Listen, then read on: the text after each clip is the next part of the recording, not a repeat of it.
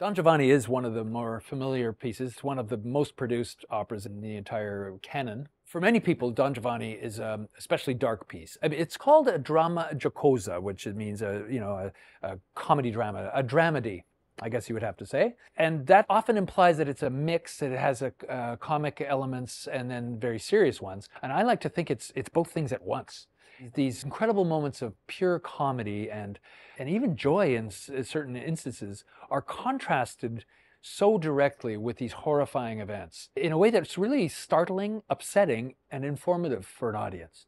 We laugh and then really have to take a second and realize, oh my gosh, what are we laughing at? Because it's presented in a way that disarms us, because it allows us to laugh at this situation, it leaves us vulnerable to the power of what this moment is trying to say. It's fantastic. For me, the key moment in Don Giovanni and the storytelling comes not at the end, but just about at the end.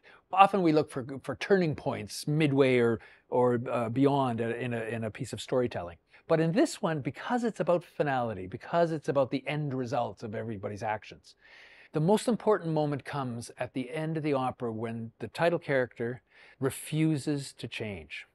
And here's another thing that's counterintuitive. You know, directors and actors, we always want the character to have an arc, a journey.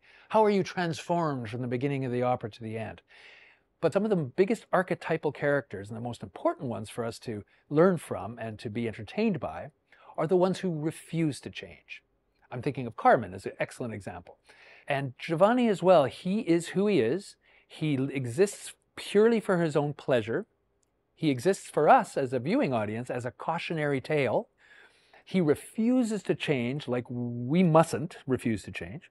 And he is dragged to hell, unrepentant for even 1 second about what he has caused, the chaos and the disruption and the ruination of other people's lives. He doesn't care.